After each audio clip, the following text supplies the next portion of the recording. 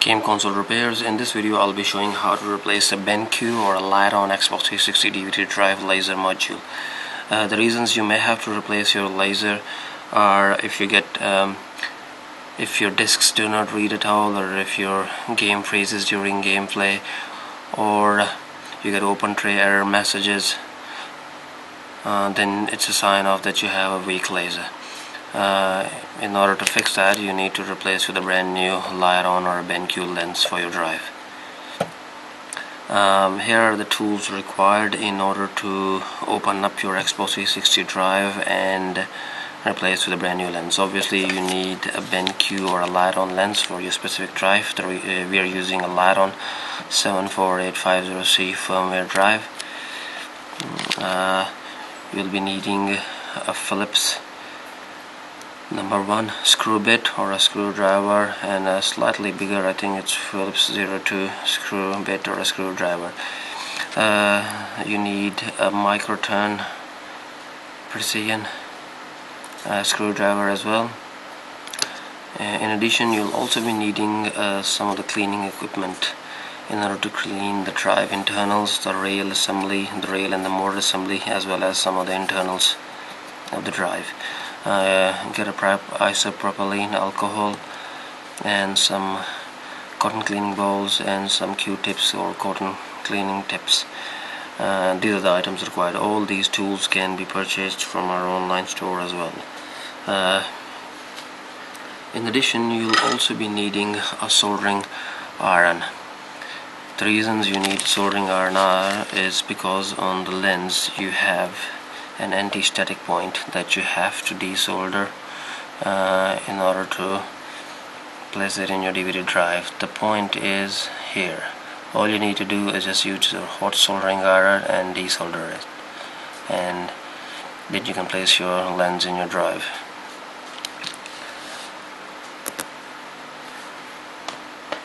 Alright, let's get it going.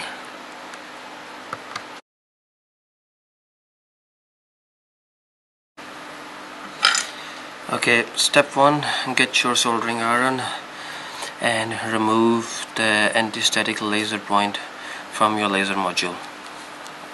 All you need to do is, that's your anti-static point, so all we're going to do is we're going to desolder it. So simply remove this. That's it. It's all done.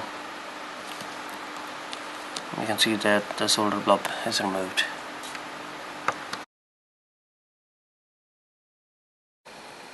These are the tools required in order to open up your Xbox 360 PHAT model: Torx T8 screwdriver or screw bit, Torx T10 screw bit or screwdriver, small Phillips flathead screwdriver or microturn precision screwdriver, and we'll be using Xbox 360 PHAT opening toolkit.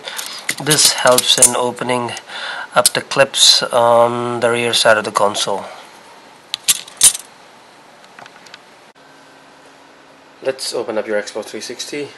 Step 1, remove the hard drive. So there's a button here, simply push it down and you can lift the hard drive off. Next, we'll be removing the faceplate. All you gotta do is just put your fingers in there and pull it outwards, and this comes off. Next, we'll be removing this grill here, so grab your microturn precision screwdriver. All we gotta do here is simply, there are clips that we just need to unclip it. So there's a bit of a guesswork, so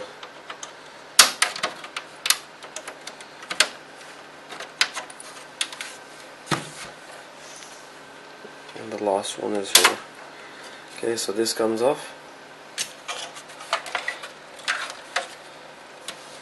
Next, you can simply pull it up from this side, and again there are 4 other clips that's holding the grill. So simply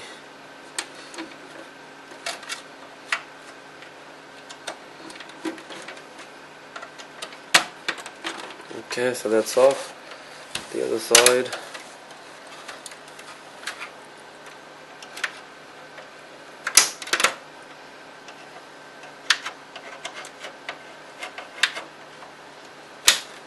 Okay, so this comes off. Next we'll be removing the bottom half. Okay, so grab your XBOX360 unlock tool set and place it in here and simply push it, and there you go. So this side is off. Grab the other unlock tool set and follow the same on the other side as well. So simply push it and this is separated. So this comes off. Next, grab your micro turn precision screwdriver and simply there are these 1, 2, 3, 4 clips here. So simply just lift them up.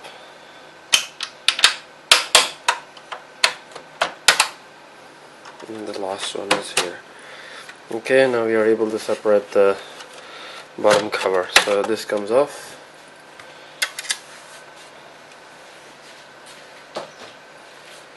Next, remove the eject button. So all you gotta do is just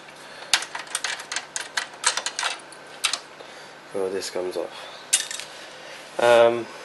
Next, in order to separate the top half, we have to take out the 4 Torx T10 screws. So there are 6 long Torx T10 screws.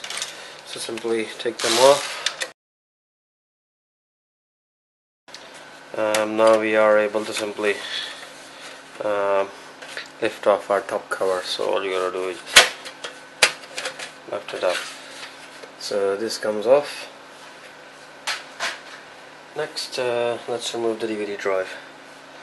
So grab your micro turn precision screwdriver. All you gotta do is just take the SATA cable off, take that off, and if there is any sticker here, simply take that off as well. And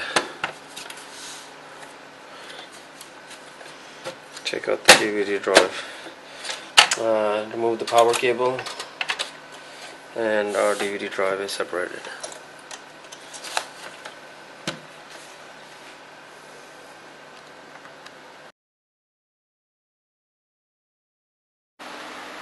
Okay, now that your laser module is ready, put it aside. Let's open up your XBOX360 DVD drive. Okay, we're gonna remove the 4 Phillips screws and simply lift the top bit.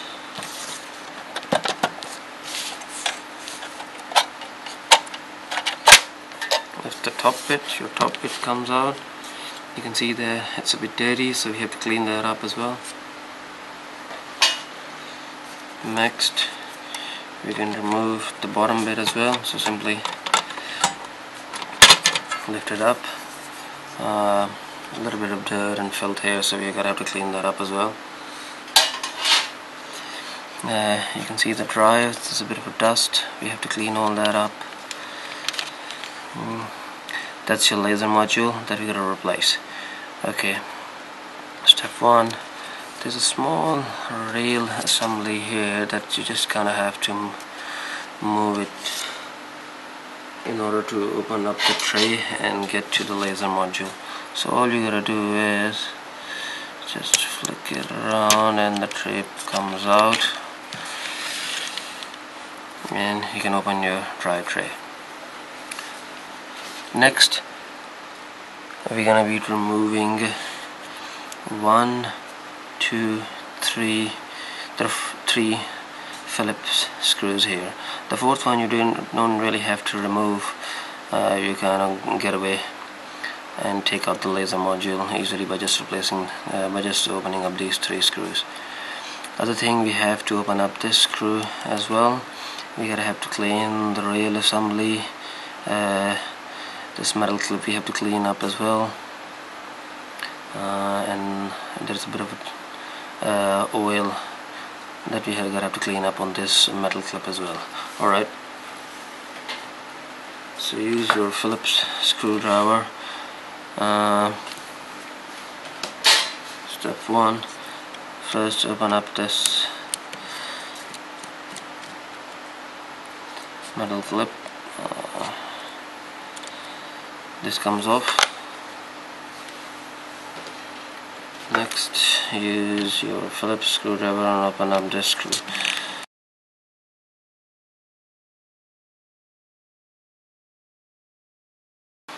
Next is to remove the ribbon cable. There's a clip here. All you need to do is just unclip it and take it out. Do not forcefully remove it. You'll easily break the clip. It's a very gentle and fragile clip. Close that one. Okay, move this to this side. Move the laser.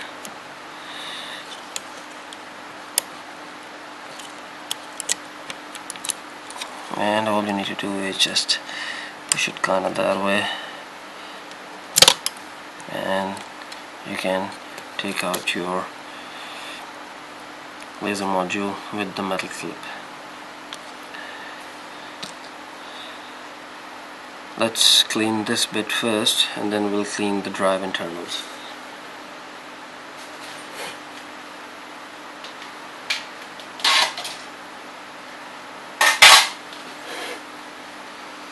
Alright, simply remove your old broken laser, clean it, clean the metal clip. You don't really need to clean it, it's broken anyway. Get your new laser, put the metal clip in there.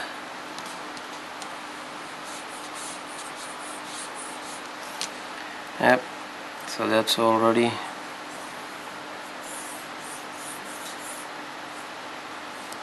That's ready to be put back in the drive.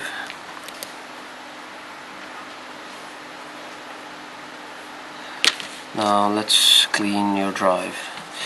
I have sprayed a little bit of alcohol on it just to clean up the drive internals.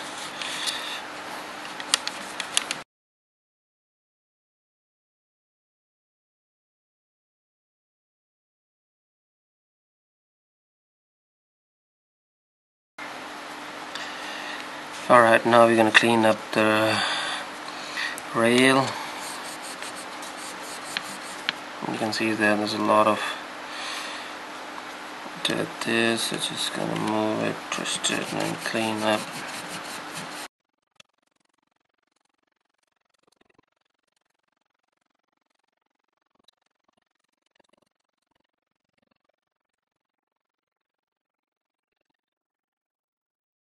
Okay, next step, let's put back the laser module in. So get this ready. Alright, let's put this one in. So this part goes in first, then you can, okay, then move this bit and simply slide it in. That's it, so your laser is pretty much adjusted. You'll notice that the laser won't go further than this because the PCB is in its way. In order to get that, when you close your DVD drive tray, this will adjust itself fully. So that's the reason. That's fine, that's normal. Next step is simply putting back your ribbon cable.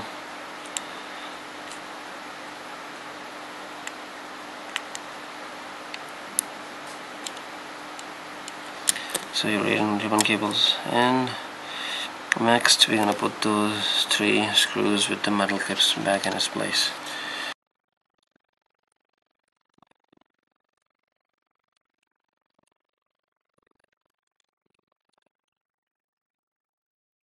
Okay, that's ready. Last thing, we need to put back this plastic clip. It still has a bit of dirt and filth on it, so let's give it a good clean. So dip your brush in an alcohol and clean it as well.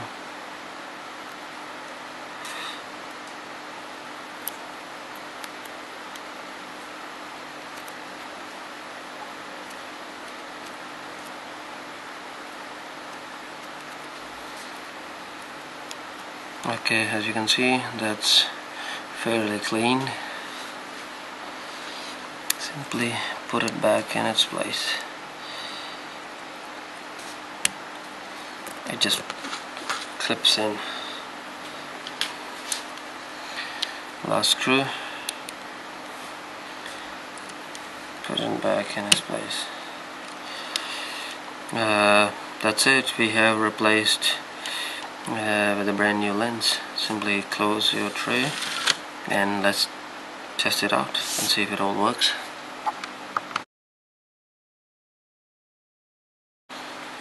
Okay, now that we have our drive fully cleaned with the new laser module, let's clean up the top bit and the bottom bit a bit.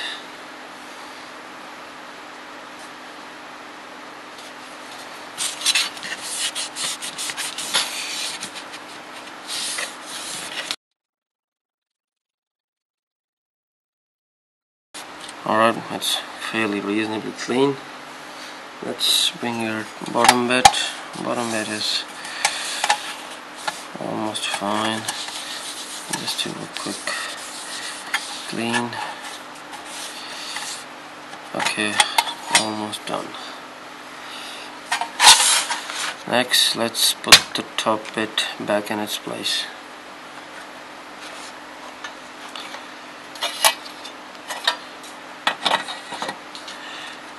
Top goes in, and then put the bottom bit back in its place as well.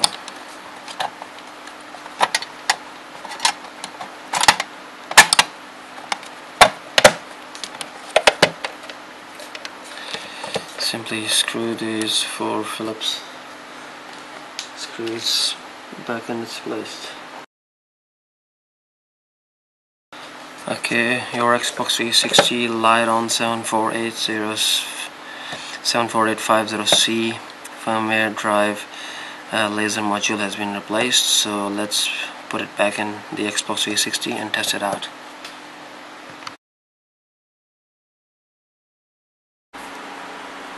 Okay, now that we have successfully replaced Lite-On 74850C firmware laser module, let's test it out. I'm going to turn the Xbox 360 on.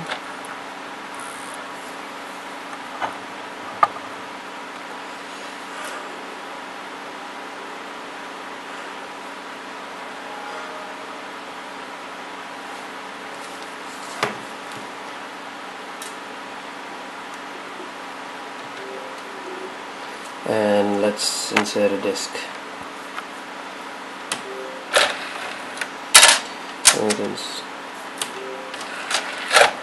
And let's see if it reads successfully.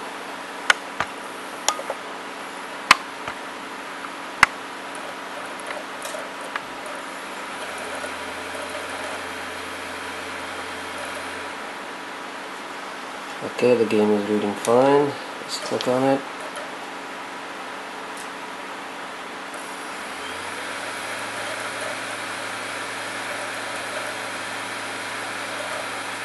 All good. This concludes our test. Thank you.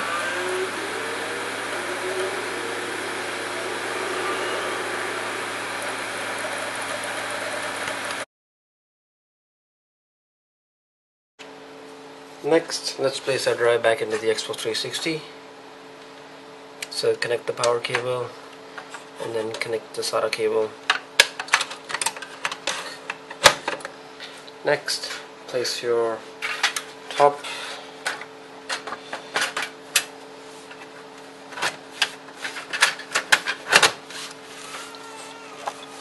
Next, we'll be placing the eject button.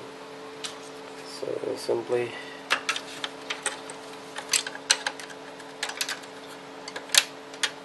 do a quick test, see if it's functioning. Next, we'll be placing the 6 Torx screws. Next, let's place the bottom cover.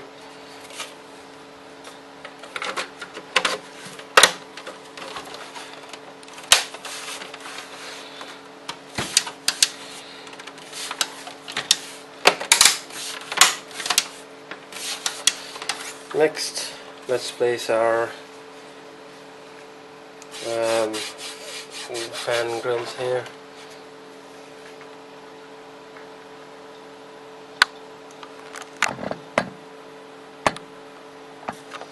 So simply align it.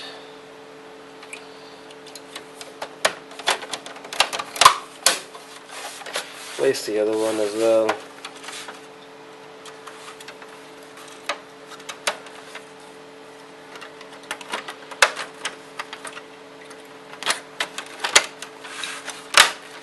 Next, connect your hard drive.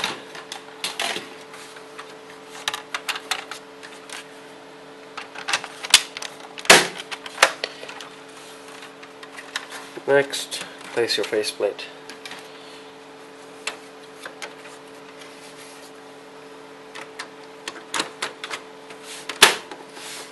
That's it, all done.